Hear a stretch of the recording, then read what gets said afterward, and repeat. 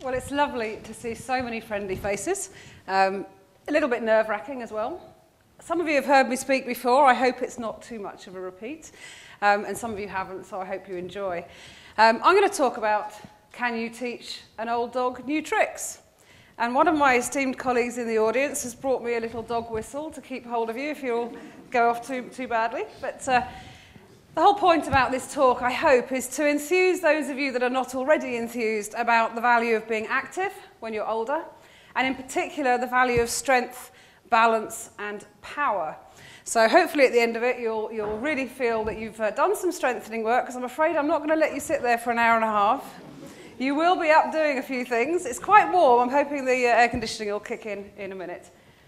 So a little bit of what we're here about tonight. The value of active ageing is the main aim of the session, and in particular strength and balance training to reduce falls.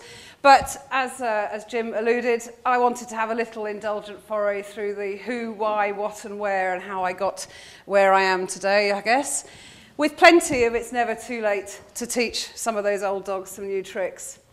When I first started my PhD with Professor Archie Young and Carolyn Gregg at the Royal Free, at that point, the Queen had just stopped signing telegrams to people who'd reached 100. Because by that point, there were about 2,500 a year, and obviously she was getting writer's cramp. But do you know what? It's gone up like you wouldn't believe. The number of older adults reaching 100 has gone up exponentially, as you can see in the graph on the far side. A girl born today has a 1 in 3 chance of reaching 100. And a boy a 1 in 5 chance. Well beyond what started 25 years ago when I started doing some of this research, when actually few people made it. It was a good thing to reach 100. It still is a good thing to reach 100. The issue is, what we don't want is to reach 100 sitting in a nursing home staring at 4 walls. And that's why the European Commission and others have spent many years attempting to get lots of research to engage older adults in a variety of preventative measures so that they compress the amount of time they're sat at home staring at 4 walls because they can't get out and about. So this is a journey, a 23 to 25 year journey of exercise, physical activity and healthy ageing. One of my favourite quotes, I've been using this for years. George Bernard Shaw says, "Man does not cease to play because he grows old because he ceases to play." And so I hope, again, at the end of this, you'll go away knowing that it doesn't matter what your age, if you practice what's becoming difficult, you'll get better at it. So if you want to learn a new trick, practice, and you will. The whole point here is it is never too late. And I hope, as I say, at the end of this, you will fully agree. How many of you are under the age of 30? Have we got anyone under the age of 30 in the room? Yes, way. Congratulations, you haven't started aging yet. Everybody else in the room is on the journey with us. Aging starts at about 25 to 30 in all forms of performance, whether it's be muscle strength, balance, our bone density, our flexibility. You can allay some of these issues. You get elite athletes at the age of 90 still competing. So it is possible to stop or slow aging. But even that 90-year-old will never be as good as he was when he was 30. So aging will come and get us. But it's that bright red sentence across the bottom that's becoming more and more important to all of us. Sedentary behaviour accelerates that loss. It makes aging hit you earlier, and the effects of aging hit you earlier. So I'm actually starting with my take-home messages, because I'm going to keep coming back to these throughout the lecture. I want to debunk some myths. It's not good to take it easy as you get older. Aging will just come and hit you harder. It's not good if your GP says, or anyone else, what do you expect at your age? We should expect the same as we're 40, 30. You can't teach old dogs new tricks. I'll show you, I hope you can. It is never too late. Practice makes perfect. And I hope at the end you'll go away, even if you're not involved with working with older adults, and make sure your strength and balance is as good as it possibly can be so that you have a good, active aging ahead of you. have to embarrass my parents at the moment.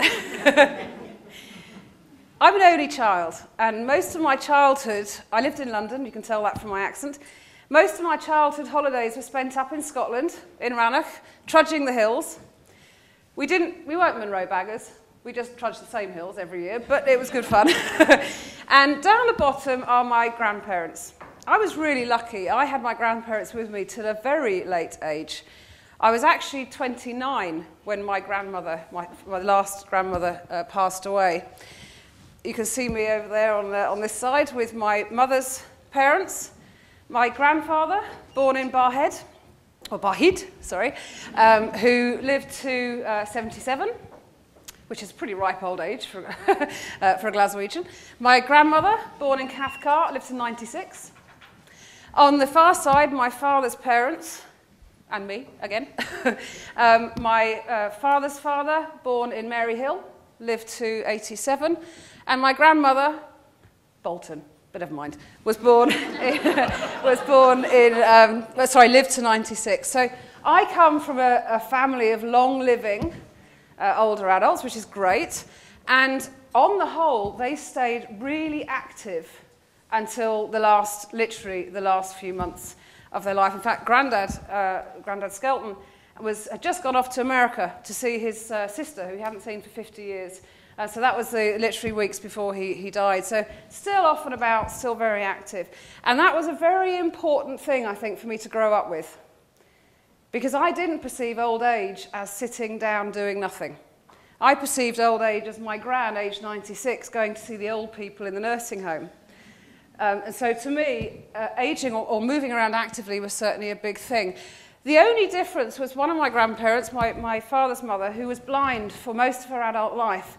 And as colleagues in the room who work with visibility will know, she avoided activity because she spent her whole time being paranoid she was going to fall over. And again, falling in my grandparents became an issue which I became very interested in later on. I suppose what they showed me was that frailty will only come and get you if you let it. So they all had diseases, plenty of heart disease, plenty of other things going on. They were all older adults. They all lived to a ripe old age.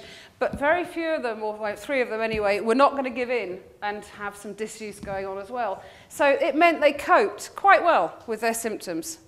They still got on with life. They had an attitude of, you know, I'll overcome this, whatever happens. And this disuse issue was, although not sort of big in my brain at that point, was something when I first went to university and met Olga Rutherford, who's in the audience. And it was Olga who, in my first degree, got me involved with, essentially with ensuring that I had an interest in research. It was going along, getting my parents involved as well, having bone density measurements. Along with David Jones, we were looking at muscle strength and fatigue as well. So as an undergraduate, that was my first inkling that research could be fun. It was quite nice to find out about things that other people didn't know about. I had some inspirational support, actually, as I was starting off in my career. People who are very well known even today in not just this field, but in geriatric medicine, in the evidence-based care of older adults. So up the top left is myself with Olga many years ago. Not the most flattering picture for either of us, but still. At this point, I had just got the fellowship that Jim mentioned with Research into Aging. And Research into Aging at that point were very new. People didn't fund old age. They funded cancer. They funded children. And there was the inklings of the National Osteoporosis Society doing some funding at that point. And it was really Archie and Carolyn who had put in a PhD studentship at that point because their interest was very much around what we could do with older adults' muscle and power to improve function, to make them able, if you like, to get over a threshold of disability and be able to regain some power. Along the bottom are 3 other people who over the years have influenced certainly my thinking and influenced the whole of the UK and world thinking on working with older adults, prevention of falls, and assuming that they're all in the room, so assuming that they're all okay, I'm going to mention them throughout the course of my lecture, because it's not just us, many people work in this area, but there's a very important part about all of the people on this slide is that they put stuff into practice. Because otherwise it just sits on a shelf, gathering dust. Nobody ever does anything with it. And I hope that over the course of this lecture you'll see why we do what we do. So I'm going to start off with a quote which was published in '97, but I'd heard Archie say it many times, and which really influenced my way of thinking. So just like the Olympic athlete, the elderly person, I'm surprised you left the word elderly in there, the elderly person must perform frequently and consistently at the very limit of their physical activity. The 85-year-old can therefore benefit from the study of athletic training methods. Now that probably would have frightened most people off. What, you're going to make me exercise? But it was very interesting at that point because Archie, being a geriatrician, was influencing clinical practice and rehabilitation at this point as well. So he introduced the world to thresholds. A threshold is a point at which your performance, say strength or balance or power, drops below that you need to do an everyday task.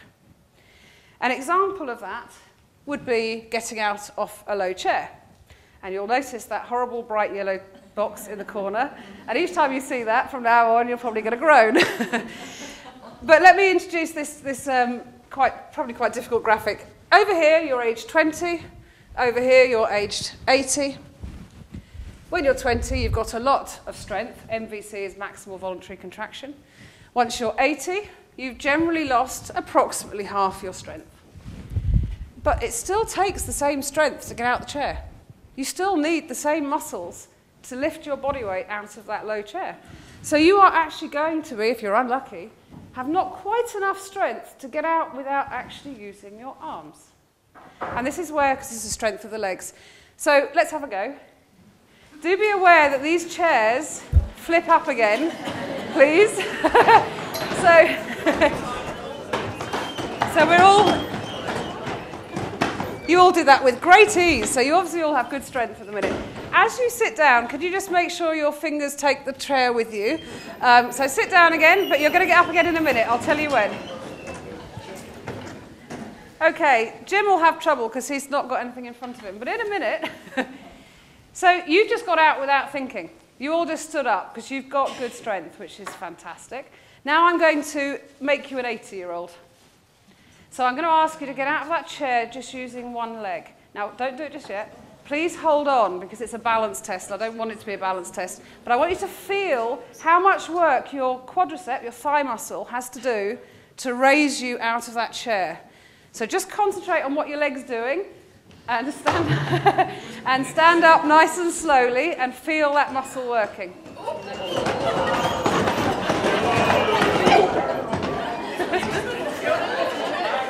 Right, make sure you bring the chair with you as you sit down again.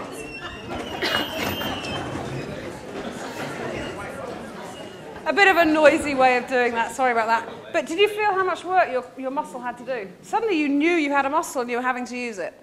That's what an 80-year-old has to do every day.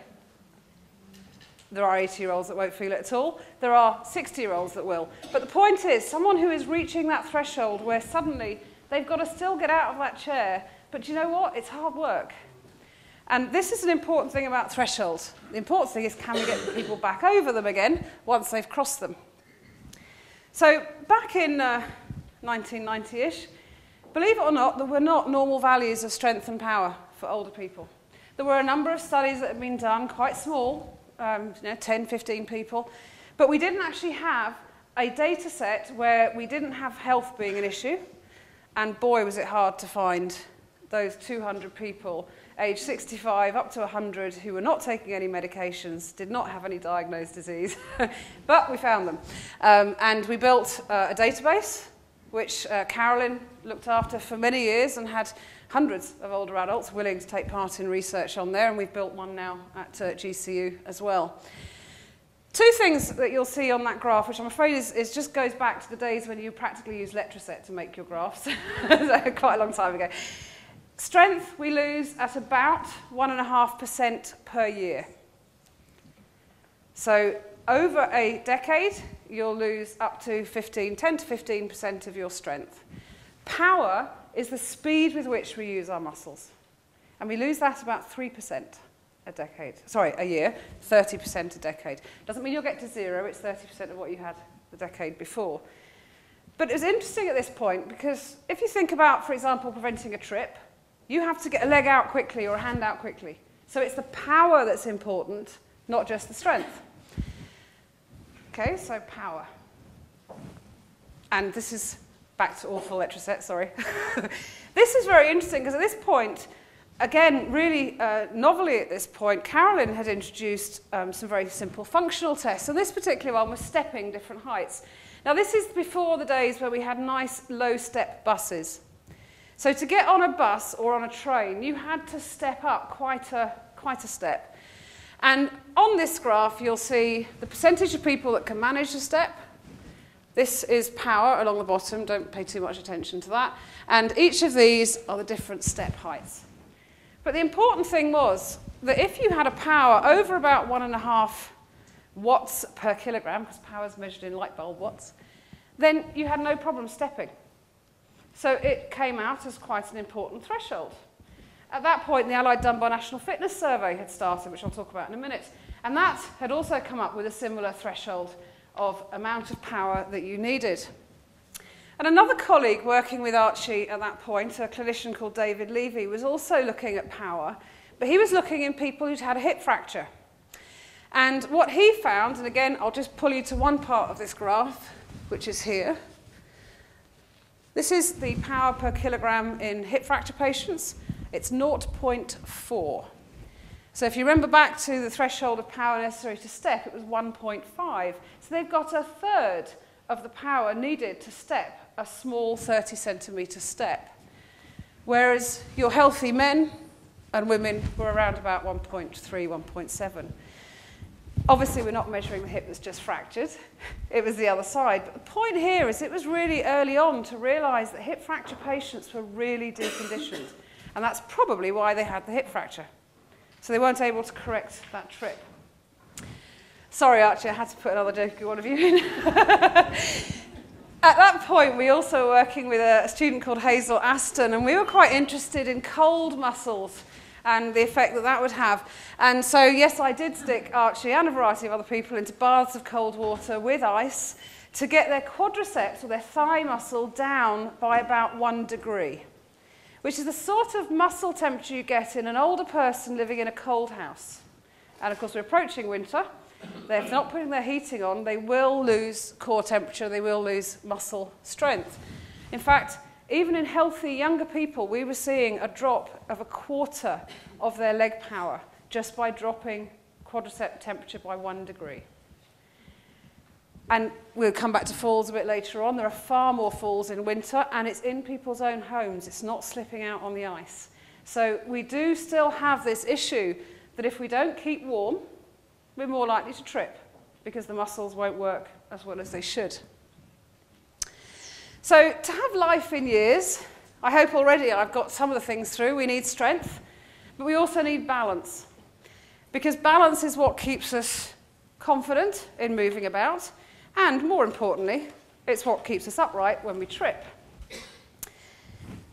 But at this point, there wasn't many people that had done any strength work with older adults. There were 1 or 2 studies, again, fairly small.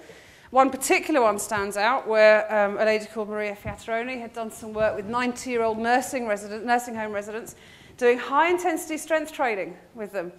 They were still here, they hadn't died, which was novel because everybody's like, oh, we don't normally do high-intensity strength training with frail people. So the whole point here is that attitudes were changing, stigmas were changing. Suddenly people were going, do you know what, maybe we can push, maybe we can try and do something. And Archie, again, was definitely at the leading front of that. You know, cruel to be kind, get the whip out, do some exercise, it'll do you some good. And at that point, Carolyn suggested I went and met Susie Dinan, who, a variety of things were useful here, and I'll come back to this rather complicated graph in a minute. She taught me, first of all, how to deliver strength and balance training to frailer older adults, which was unusual in those days, to say the least. She'd also spent a long time looking at different ways to engage older adults in strength work, because many older people didn't want to go to a gym, and that, at that point, was the only way you could do really good strength training. And she'd come across these TheraBands, it was all very new, which are big elastic resistance bands. We see them all the time now, but they weren't around that much then. And so she and I developed a training program, strength training program, 12 weeks, 3 times a week. They came in once a week to do a class with me and twice a week at home. And 75 plus these ladies were. And we got the same improvements in strength as a 30-year-old, the same relative improvements as a 30-year-old doing strength training. We rejuvenated 20 years' worth of lost strength in just 12 weeks. But the physios in the room, because I know I can see some of you, might be shocked to know that I went through 7 resistances of TheraBands in those 12 weeks.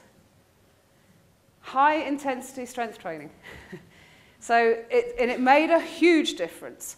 And interestingly, having them in a group, when one got progressed to a different colour, everybody else wanted to be on that colour too.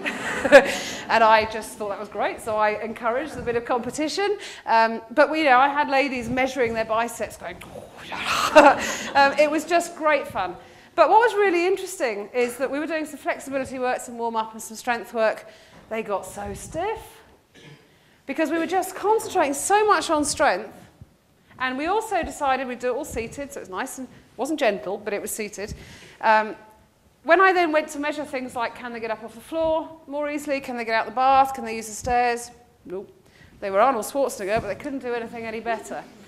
And I think this is really important because this is probably one of the first times that we appreciated you had to tailor your exercise to suit what you wanted to improve. Improving strength alone wasn't going to do it. So the next one was 20 women, again over 74, only 8 weeks this time. 3 times a week, once a week at a class, twice a week at home. But we also did lots of functional exercise. And what I mean by that is lots of sit-to-stands, for example, lots of getting to the floor and doing some exercise on the floor, getting back up. Those were the days when health and safety wasn't like it is today. Quite a few times I couldn't get people back up off the floor and sat there for quite a while with them until I had the strength to lift them up. But the point is that at the end of this, we got similar improvements in strength, but suddenly they were in and out the bath again, they were cutting their own toenails, they were, all these other functional things. So, at this point, really, it was important to know that it wasn't just strength, but it was doing repetitive movements that you wanted to improve, being specific. And this is also the first time I ever wrote a book, which was a little booklet called Exercise for Healthy Aging. It was all the exercises in this particular research trial. And it was distributed through Research into Aging for a donation. They are bestseller, 150,000 of them they got rid of in that period. I still get emails from people now saying, does it exist? Believe it or not, it's on eBay for £40 at the moment. I should do that. But it was fascinating because these didn't exist either. You didn't have booklets of exercise for older people. You didn't have videos. You have to remember that back then it was not normal for older people to exercise. Whereas now it's quite normal. Well, hopefully. There's me having got a group on the floor. Yep, that was fun. I can remember distinctly getting them back up again after that. I also learned you did check that they could get up off the floor again before you got them down in the first place. But still. But this never too late message is really quite important. And again, Susie's done some great work over the years with a variety of colleagues, with stroke survivors, with vulnerable older people through GP practice, and even, and I'm sure many of you will remember Katie Malbert doing high-intensity aerobic work. They didn't like that, because obviously you have to be breathless for a lot of it. They weren't too keen, but really good improvements in aerobic capacity and stamina. So it is never too late. But care and effectiveness are important. The important thing here is at this point also, there weren't standards of training. So anybody could pick up my booklet, for example, and go and run a class with it. They didn't have to have any qualifications, didn't have to really be careful. And Susie and others and Archie were involved in a variety of documents over those years which embedded good quality assurance mechanisms, good training programs to ensure that we actually had some safe exercise out there for the frailest. I'm not talking about your general older adult, but for somebody who, for example, had a stroke or someone who was a regular faller. So falls at this point was coming into my head quite a bit, and this is mostly because my gran had started tripping over daily. She was able to get up again for a long time, actually, many, many years, but she just kept hitting the floor. And of course, I was hearing about her friends who'd had falls but broken hips and ended up in nursing homes, and falls just seemed to be surrounding at that point. And I started working with a group to come up with a simple risk assessment tool, which is still quite well used today. Those 5 questions at the bottom are the questions that the GP or the practice nurse would ask. And if they had 3 or more of those, they should essentially have a more in-depth falls risk assessment with a falls service. But of course, back then, falls services didn't exist. So that just meant go back to the GP who might look at their fingernails a bit and go, be careful then. So we didn't have services to support fallers back in those days. Things have improved a lot. And the Health Education Authority had started alerting people, I think, to the fact that fractures were going to go up because the older population was living longer. But more importantly, fractures appeared to be going up over and above the more older adults. And this is quite important because this was suggesting a couple of things. It was suggesting, number one, our bones are getting weaker, that we're fracturing earlier, perhaps. Or are we becoming less and less fit, so we can't correct that trip, hitting the floor earlier? All sorts of potential reasons, but hip fractures were starting to appear on the radar as a costly event. Just to give you some up-to-date figures on the costly event, this is literally hot off the press. Thank you, Anne. These are some figures about falls just in Scotland. So a cost of a single fall is about just over 1,500. Once we get to hip fractures, we're talking 40,000. If you look at falls and fractures, it's going to cost Scotland about £470 million a year, and 45% of those go into long-term care costs because the outcomes of hip fractures are generally quite poor. This is why falls are important. This is just one country, it's happening all over the world. And it's that little yellow box appeared, so you know what's coming. I want to talk to you a little bit about falls and balance. And balance requires a variety of things. It requires good strength, actually. That's the most important thing. It requires good strength around the ankles, which you'll feel in a minute. But it also requires a number of inputs into the brain to keep us upright. It requires good vision. Although if people are blind, actually their vision is usually, their balance is quite good because they listen to all the other senses.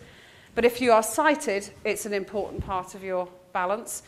Vestibular, that's your inner ear balance. Anyone who's ever had a really bad cold quite often gets dizzy because they've caused problems with the inner ear.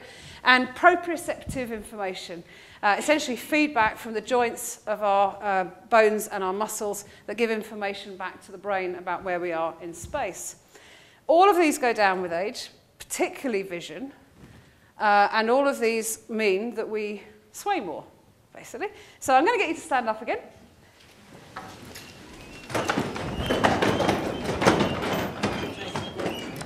So the first thing I'd like you to do, Jim, again, you're at risk. I'd like you to take the weight onto one leg, I don't mind which one, and just take the other foot off the floor. If you feel you need a hand in front of you onto there, that's fine. I practice this a lot, which is why I'm quite stable. Can you feel how much work your ankle's doing to keep you upright for a start? That's why ankle strength is so important when we're older. Okay? Put your foot down, just get your step back again. Let's try the other foot, because you'd have picked your best one, you always do. So other foot. Now, I would like to show you the effect of vision. Please be careful, you will sway a lot. Close your eyes for me.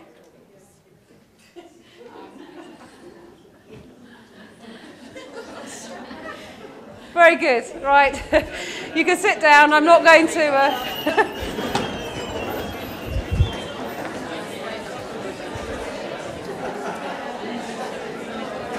I wouldn't dream of challenging the other two. I'd have some falls. But the point again here is if you remember childhood, children in a playground, they spend their whole time on one leg, they walk backwards, they absolutely no problem with balance. And we all have had, at one point in our lives, good balance. And then we spend the rest of our lives avoiding doing anything to challenge it. And so it's important that we think about that, and you'll see that a little bit later. So when do we become fallers? Actually, I'm just going to do a quick poll in the room. How many of you in this room have fallen in the last year? Just look round. It's at least a third, yeah? Which is the same as older adults. Older adults, about a third of older adults will fall every year. The big difference is older adults may not be able to get up again, may have more injuries, more likely to fracture, and certainly more likely to develop fear. At some point, though, the simplest of things will trip us over. So it might be walking across their kitchen floor. Perfectly normal kitchen floor's always been like it is, but suddenly that day they don't lift their foot up quite enough and they hit the floor. So there is a point at which our balance and strength deteriorates to such an extent that we can't easily correct a trip. Fracture sites also change with age, interestingly, and this is, I think, very much again related to physical activity and exercise. So when you are younger, 40, 50, 60, and you fall, you have time to do something, and the hand goes out. You try and stop yourself. So you're far more likely to have a wrist fracture or an arm fracture. You go to the other end of the spectrum, the 80s, 90-year-olds, they're like Charlie Chaplin. Just go. Nothing tries to stop them. And a lot of that isn't cognitive function, it's reaction time, it's coordination. These are components of fitness. So again, if they avoid activity, they're more likely to have that sort of nasty fracture. Working with Olga at Queen Mary's, with one of the BSc, one of the medical students actually at this point, we started being quite interested. It was almost by accident that we noticed that people's legs were different. So one would be quite a bit stronger than the other. And this wasn't past strokes or anything along those lines. This was literally people who said, oh, well, I had a fall and I hurt my knee. And essentially they were not using the side that hurt. So they were detraining the side that had an injury and working on the other. Just want to pull your attention to a couple of things here. Power. These are non-fallers. Sorry, these are fallers. So they've got up to 15% difference between legs, whereas the non-fallers, it's about 5%.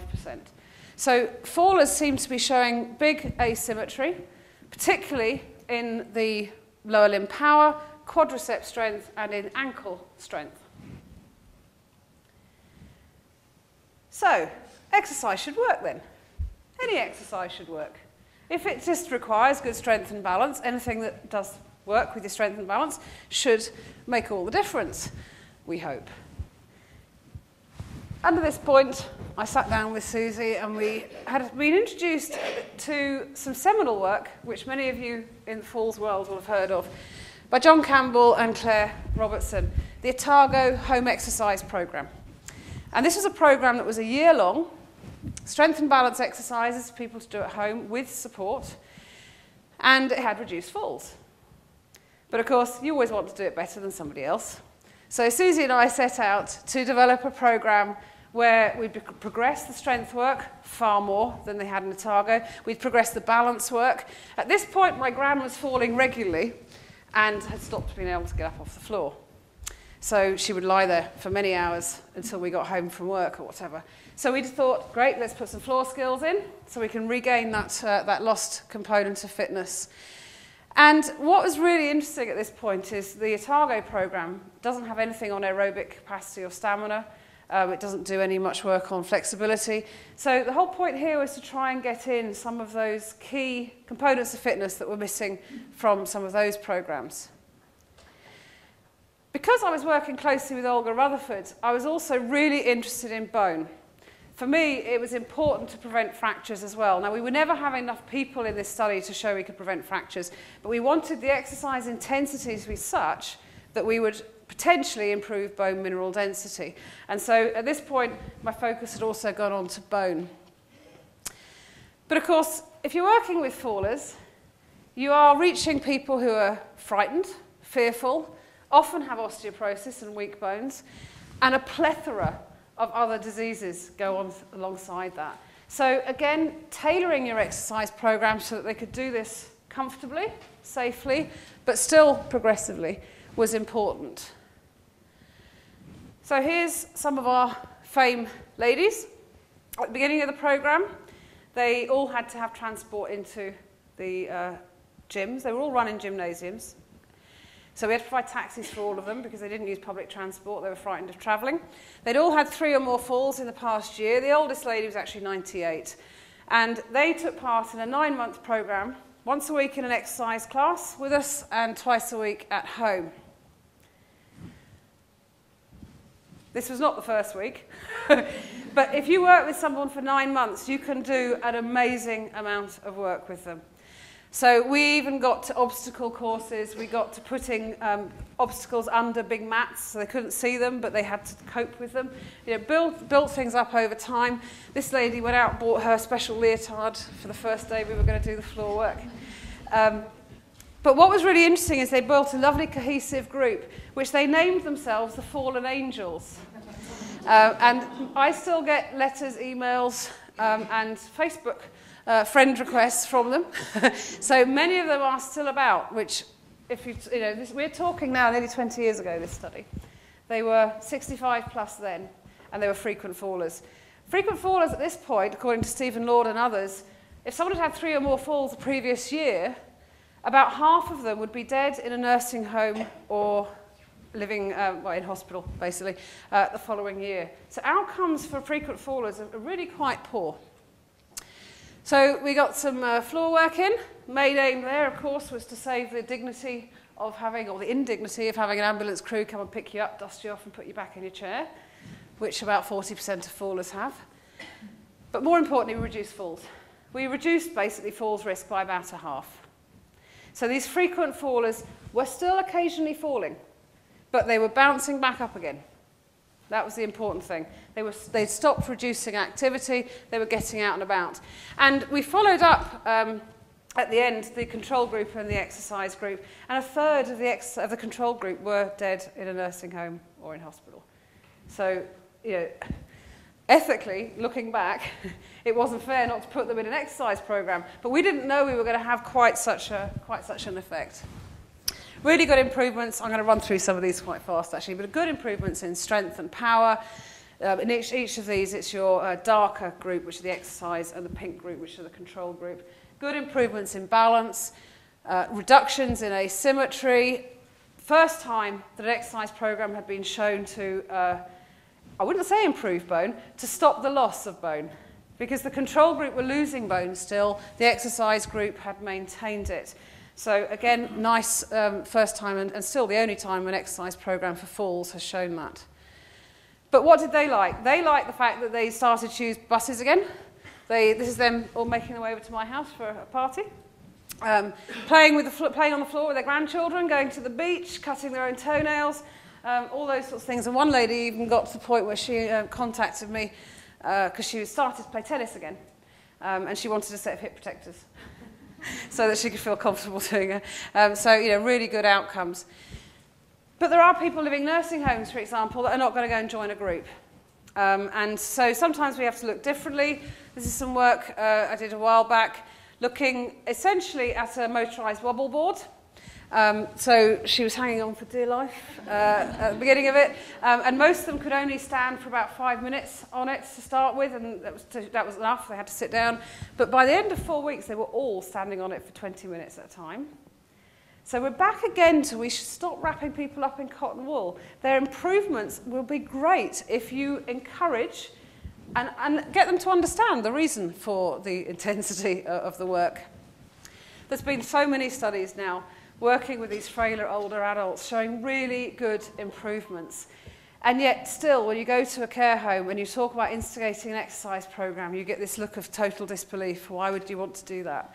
And I just don't understand why, you know, we're 20, 30 years down the line and we still can't engage care homes with doing proper exercise rather than gentle seated exercise. I mean, this study is a nice, simple one. You tried it just now. You stood there on one leg. Not for very long, admittedly. But this study was looking for 6 months, single leg stand for 1 minute at a time, 3 times a day. So every time you put your kettle on, stand there on one leg. And if you're over 70, you get improvement in hip bone mineral density.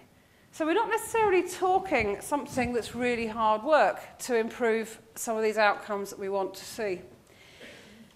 So we had at this point quite a number of initiatives coming through the UK about reducing falls, but if you went to most physio-led programs, for example, they weren't delivering strength and balance training. So that's the point at which essentially I went slightly part-time academically and joined up with the three musketeers. That's myself, Susie Dynan and Bob LaVenture.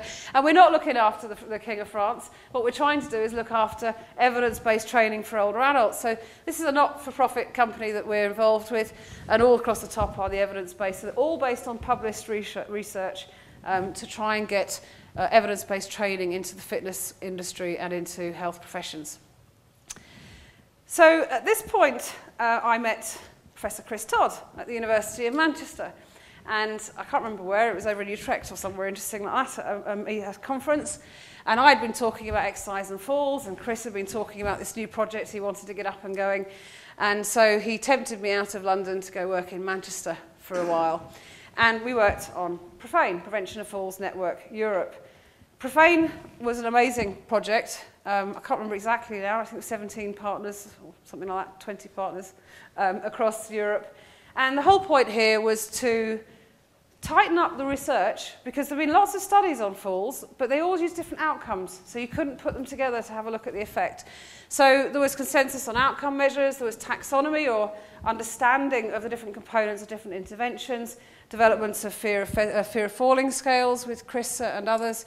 So it was a really, really good project, which of course eventually stopped being funded. And from out of that, of the ashes, if you like, came Profane.co, which some of you I know are aware of. But again, back to this fear issue.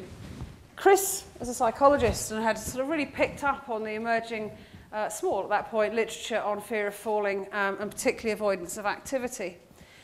And I remember my gran, again, didn't have any fear until the point at which she couldn't get up off the floor without somebody picking her up. And then all of a sudden, a switch turned. It's different for different people. But you see here a quote down the bottom. It's the fear that restricts me. In my mind, I know I can't. The fear of falling and not having the strength to go out stops me from going out. So restriction, social isolation, the depression that starts out of that is really quite awful.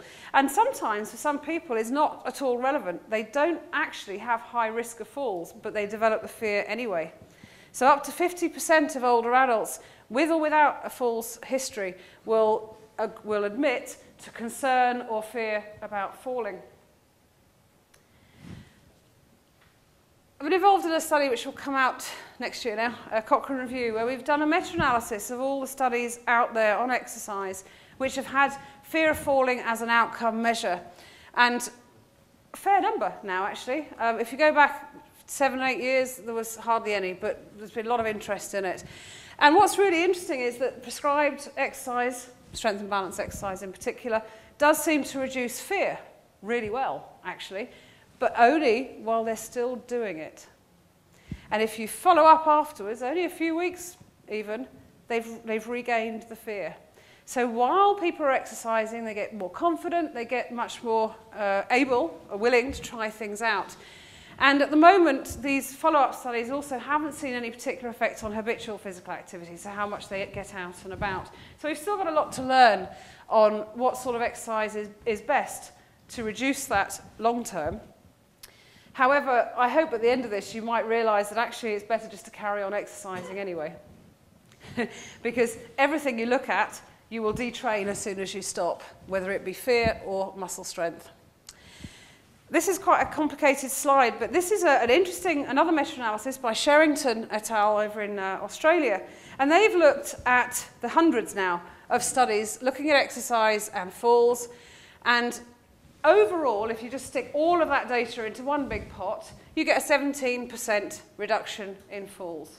So these are studies with approaching 10,000 fallers in them. Big studies. So you might just say, well, okay, any exercise works then. But for those of you that know forest plots, anything that goes that side of that line, like that one, you really wouldn't want to be in. Because what it's done is increased your risk of falls. And there's a number of them. There's a number of studies there, if you look closely, where, it might actually have made things worse. But first of all, what really makes the difference on what works best? Let's go for the positive. So this is an analysis that they've done within their study at 3 main things within an exercise program that might have made a big difference. Highly challenging balance training, on their feet for at least 40% of the class. High dose, actually we're looking at 50 hours, 50 hours before we see a big effect on reduction of falls. And no walking program, which will alert you to what I'm just about to talk about now, which things increase risk. There's a wide range of abilities, particularly amongst fallers. If someone has very poor strength and balance, and you send them out brisk walking, they'll fall over the pavements. So it's important to think about the person in front of you in terms of what exercise you offer. This is an 82-year-old who's doing a hop, skip and jump and is obviously very fit.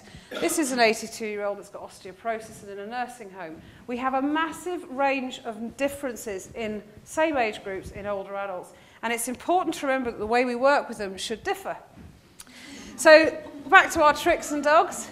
Some will need stabilisers, some will need a stable base, and some you can progress on to truly challenging balance exercise. But it's important to get that right. So is there a time when it's really not safe to say, go off and be more active? Probably yes. If they're frail, if they require walking frames, do not send them out brisk walking because they will just trip over. Obviously, a better safe walking route would be useful. In terms of the issue with falls and exercise, the whole top part of that slide is the improvements that come out of many studies showing that exercise reduces falls, improves quality of life, etc. But there's this area down here where unsafe practice, an example of that might be an older adults exercise group where they spend the whole time doing cross steps across the room. Now, someone who hasn't got good balance will fall over their own feet. So unsafe practice, for example. Tiredness, brisk walking does that. If you get tired, you don't lift your feet. If you're taking yourself way out your centre of gravity, or indeed your pavements are bad. So all of those things are going to increase risk in some older adults. And some work with colleagues in the room, with Rita Newton and Marcus Ormerod, looking at outdoor falls, has really shown some interesting stuff just recently. We know that falls outdoors, tripping over pavements, etc., are more likely to lead to fractures than falls indoors. And in fact, there's a high rate of death for outdoor falls. But it's interesting because you can actually identify hotspots where these falls are happening. From Scottish ambulance data, and you wouldn't want to be in the central belt. Part of this is to do with how many people live there, of course, but it is standardised for population size. But of course, there are certain places where there is more people, you're more likely to get knocked, you're more likely not to see an object because other things are distracting you, etc. But there are definite hotspots around Scotland. So we need to be thinking about how we can deal with this and whether we can deal with it. There are certain conditions, stroke being one of them, but almost also rheumatoid arthritis, which will increase your risk of something giving, of a joint giving, your knees, your hips, your ankles. So we're aware that these people are likely to have more falls, and some work by Emma Stanmore and others has shown a massive rate of falls in people with rheumatoid arthritis, irrespective of age. So, and also injury. So we need to be thinking about this. What about dual tasking? How many of you have trouble doing 2 things at once? It's not just men. There's been some early research on this before, which shows that people trying to do 2 things at once are more likely to get distracted and fall. But some work by a student here, Jennifer, who's now back in Jordan, doing hard work out there, was looking essentially at, could we develop a simple dual task test? I won't go into too much depth, but what's interesting is that women denote different dual tasking. They talked about household things, so they're carrying the washing up the stairs and the phone rings, and the men were talking about being outside and dogs running in front of them and footballs going past. So quite a gender difference in what older people consider a dual tasks. But a very, very simple one, which predicted falls, was literally carrying a glass of water, walking, and responding to questioning. So your brain has to think about the answer, you've got to get your walking right, and you mustn't spill your water. Quite simple to do, but falls are never one thing. So it doesn't predict all fallers by any means, but it's quite a nice simple test to look at that.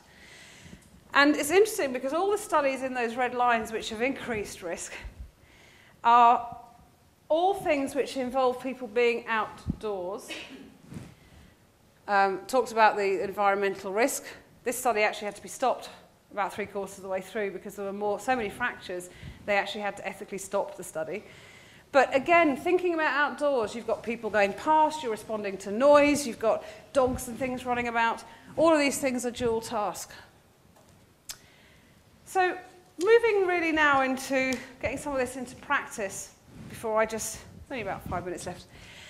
This was commissioned work by the Department of Health because one of the things they were interested in was to try and actually get a cohesive prevention package going across the UK in terms of falls, particularly. So myself and Susie wrote this document, which is still out there, which is all about the synthesising the evidence base, if you like, about what you needed to do to prevent falls and fractures. And within that dose, the 50 hours, was made very clear. How many of you in the room are working in the National Health Service at the minute? And doing exercise sessions with older adults who fall? I'm not going to put you on the spot, Leslie, don't worry. How many of you do more than 12 weeks? Not a hand. And when you do those 12 weeks, is it once a week? So you're doing 12 hours. So we're not even a quarter of the way to an effective dose. So these are the two main ones that occur across the UK. There's the FAME programme that I spoke about just now, and the Otago that led me to do the FAME programme in the first place. Those are the two most commonly presented programmes across the UK, and in the right you'll see in blue the things which have been shown to improve with those. And yet an audit last year showed that only 30% of them actually use any form of progression in terms of strength work. Only half of them were given an exercise booklet which actually bothered to progress the exercise in terms of strength or balance. 81% were offered 12 weeks or less, and 86% only meant once a week. So even though we have such a strong evidence base, it's still not happening in practice. It's vital to actually move people on. Nobody expects the NHS to deliver 50 hours. That's a lot, and it's going to cost a lot. But there needs to be an effective transition on to something else that will actually help and will reduce falls. More importantly, what we don't want to do is transition someone onto a seated exercise class when you've just improved their balance.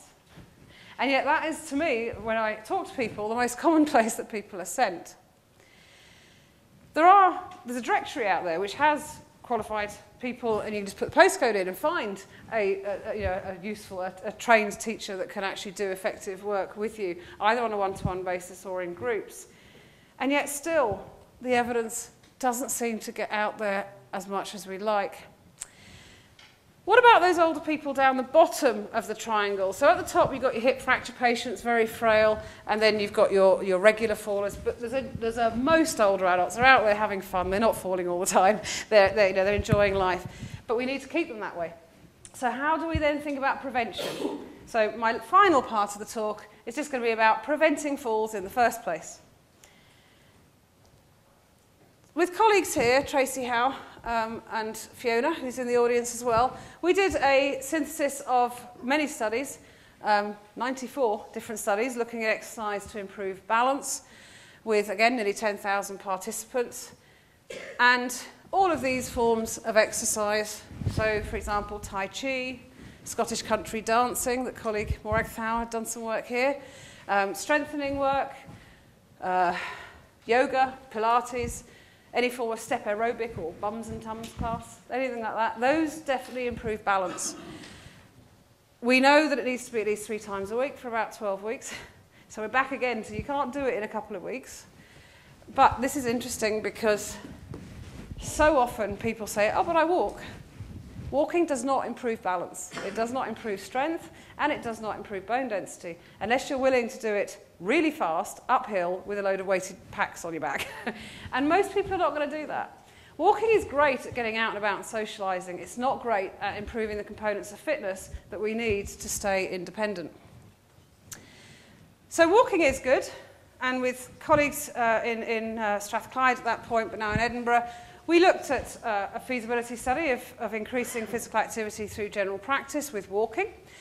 There were some falls, but not a huge number because they were screened beforehand. But interestingly, although really good improvements in step count and stamina, people, well, the GPs particularly, were going, well, that's great, but you know it takes too long to screen people. I'm not going to implement that. So we're back again to, even when an evidence base sits in someone's face, they don't necessarily do anything with it. Luckily, Paths for All, who are a government-funded group across Scotland that deliver walk leader training, had picked up on this strength and balance issue, and so we've put together a series of strength and balance exercises they can do at the end of their walks, or brought home in between walks to make sure that they stay as active as possible. And finally, a large study. This has taken 6 years to get the results from. Very long-term study. 1,300 older people through primary care, randomised into either Otago or FAME, or usual care, which was go out and be more active. And the main outcome actually was habitual physical activity, but they had falls as a secondary outcome. So this is the first time these were not fallers. These were just older adults through general practice. And again, a bit heavy, but let me just pull you to a couple of things here. This column here is all the results for the FAME study. Here's the Otago, and here's your usual care at the end. The ones in bold are the ones that are significant. And more importantly, what really it's showing is that you see a reduction in falls as a primary prevention with FAME, but not with Otago. And again, this is probably because FAME has got all the components of fitness. You've got a lot of aerobic work in there, so they're going to be less fatigued, for example. In the long run, unfortunately, although Otago is one of the most commonly prescribed forms of exercise, it works with fallers. It doesn't appear to prevent falls in the first place. Most of the population is down there. I'd suggest probably most of the room is down there, unfortunately, me included. So the whole point is, of course, that we go up towards the meeting the guidelines. And in my little précis of this talk, I tantalised you with the fact that I'd tell you how much exercise, the minimum amount of exercise you had to do to maintain health and independence. So I'm moving into that section, and I'm afraid it's not good news. We're all sitting. And I'm going to bring up some work now of three colleagues I'm working with at the minute at GCU. Juliet Harvey has just finished a review of a number of studies with over 372,000 older adults in these studies. This is self-report of sitting behaviour. And as you'll see, if you count sitting for more than 6 hours daily, for example, it's approaching 30%. If you count sitting for more than 4 hours, then we're up to 50, 60%. How many hours do you think you sit in a day? It's frightening when you try and add it up, and particularly if we spend a lot of time in front of a computer or a TV. And the TV is an interesting one, because in these, Dunstan and others have done some big meta-analyses of health data, taking into account lots of other things, but what they've essentially shown is if someone sits for more than 4 hours watching television compared to sitting for less than 2, they have doubled their risk of all-cause mortality. They're going to die faster, essentially, because they watch too much telly. And if you look at severe cardiovascular disease, it's an 80% increased risk. So all go home and turn your tellies off. This is interesting, though, because that was self-report. This is actual measurement. This is put a monitor on and see how long they really do sit. And here you have about 60% of older adults sit for 8.5 hours a day. Double what they self-report. So it's quite interesting that people don't realise how long they sit for. You can see that little yellow box. I'm sorry, I'm going to break you up sitting again in a minute. This is an interesting bit of work. It's nothing to do with me, but I think it's a fascinating bit of work. And this is looking at people who meet guidelines. So they do a lot of exercise, but they've been monitored on during their day what they're up to. And the person here is someone who spends long periods of time sitting, then might go up and go for a run. So they also spend long periods of time being active. This person breaks up lots of little bits of movement. Doesn't sit for very long, doesn't do exercise for very long. Probably a smoker. But what's interesting is of these groups, the group that prolong, that spend long periods of time sitting, don't forget they both meet guidelines. They're both doing enough exercise to meet guidelines. The group that sit for long periods are far more likely to get obese and get diabetes. So breaking periods of sitting is really important. And on that note, just stand up for a second because you haven't done for a little while. And we'll go for the last 5 minutes. Great. Just stand up for a second while you look at this lot. This is some of the reasons why we sit, some of the purposes and where we sit. And Seb Shastan, who's in the room, has been doing some great work on taxonomizing sitting. And an example, I'll let you sit down again now. An example is why we sit. And many people sit for work, for leisure, for transport, or socially. They sit down to have something to eat, toileting, all sorts of reasons why people sit. Some are good, some are not so good. And some, they do things they probably shouldn't do, like in front of the telly with a big bag of popcorn and a can of beer. So the associated behaviours that go with some of those sedentary behaviours are important. And Seb, Philippa, Dal and myself are involved at the moment with a big MRC grant looking at how we can look at the determinants of sedentary behaviour. So just finishing on my last a bit of annoyance with the health service, as I do on a regular basis. Patients in hospital. My father spent a month in hospital this time last year. And in that month, Mum and I went in every day to visit, and every day he looked at me and went, oh God, she's going to move me again. And I mobilised, I tried to get him to move. But essentially, he was not encouraged to move at all much the rest of the time. When he left, I'd say he'd probably lost half his muscle strength. So we call that sarcopenia. Some of you may have come across that. What are we doing? What harm are we doing to patients? This is some work by Margaret Grant, who works here. And this was looking at older people's behaviour on wards with monitors. And you'll notice that by far all their periods where they were doing something for over 60 minutes were sitting, and all the periods where they were being active were less than 5 minutes. So they were basically getting up and going to the toilet. We know that sedentary behaviour causes so much trouble, causes so much loss of muscle, and yet we do not encourage mobilisation on the wards. Now, I'm not suggesting we do that, but we know, and there's plenty of studies out there that show that if you do exercise or you encourage people to exercise at that point, it continues a good message when they leave. So they're more likely to be active afterwards. Some of these studies are quite short, 3 weeks, 3 months after leaving hospital. Really good improvements in these frailer older adults. So the problem is we're still here. 40% of the UK is still sedentary. And we've known these messages, some of these messages for years. I'm going to go past that one. This is a threshold one. This is actually from the Allied Dunbar National Fitness Survey many, many years ago. And this was showing the number of women over here whose quadriceps strength is getting really close to not being able to get out of a low chair. And these are healthy women, only at the age of 70. So if we live to 100, we've got 30 years of somebody looking after us. We definitely don't want that. We've got hundreds of policy agendas. Scotland's got more than anywhere else. So it's not that there isn't a government push for it, but we're still down there. So let's finish off with how much do you need to do. Okay. Is that Archer? That's a no. I wouldn't dream. Okay, how much do we need to do? I thought I'd leave on a note which might depress you or might not. We should be doing about 150 minutes of activity in a week that makes us slightly warmer or slightly breathless.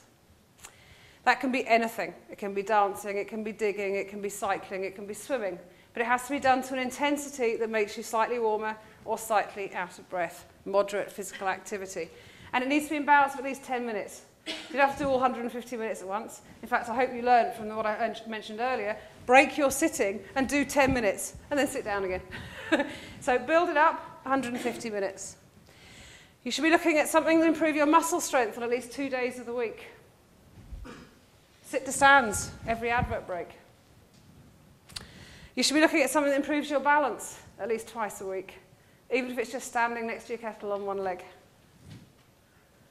And you should minimise the amount of time you spend sitting. But most people don't want to do it. That's the problem. And if you're older and you're frailer and you've got all these conditions and everyone's telling you it's good to be active and you go, leave me alone. So this is the issue we're always going to have to face. Motivation is a big problem.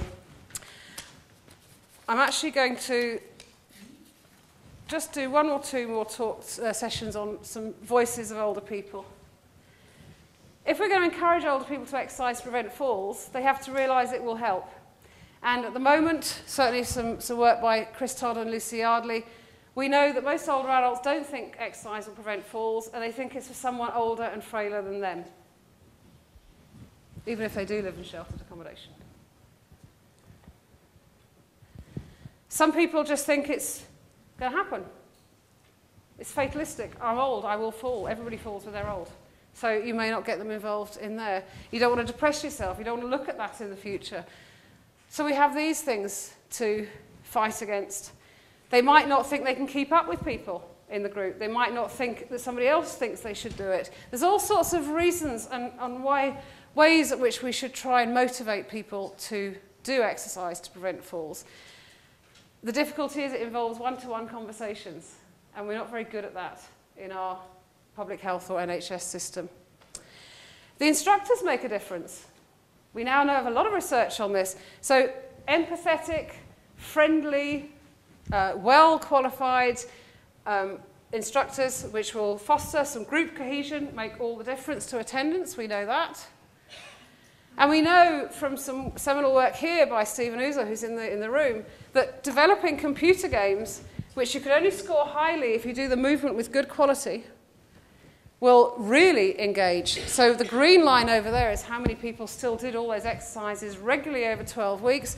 The blue line and the red line are people that got a booklet to do at home or some other form of visualization. So we need to think outside the box about how we encourage people to keep doing things. Plenty of literature out there. People don't read literature. We need to have a different spin on fitness. We need to sell it. We need to market it better.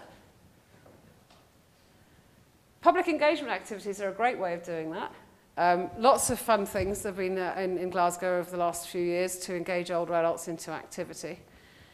I'm going to move past that. And just finishing off with something that's going a bit ballistic at the minute. This is Glasgow Cali working with British Heart Foundation National Centre and Later Life Training, looking at functional fitness, MOTs, testing out someone's ability to do strength work, balance, power, etc., comparing to the norms, sitting down, having a conversation with them. And the follow-up of those people who have done that is that, on the whole, they do increase activity quite well. So as Jim alluded, we need to try and improve healthy, active life years. Profound, which is a new project that Chris Todd is leading, Manchester and GCU are involved with, is aiming to support that. But really, I want to leave you with just 3 simple things. Sit less, move or walk more, and please challenge your strength and balance as often as possible. You are never too old to set another goal or to dream a new dream. We see that all the time. This chap is 94 and started his strength training career at 67.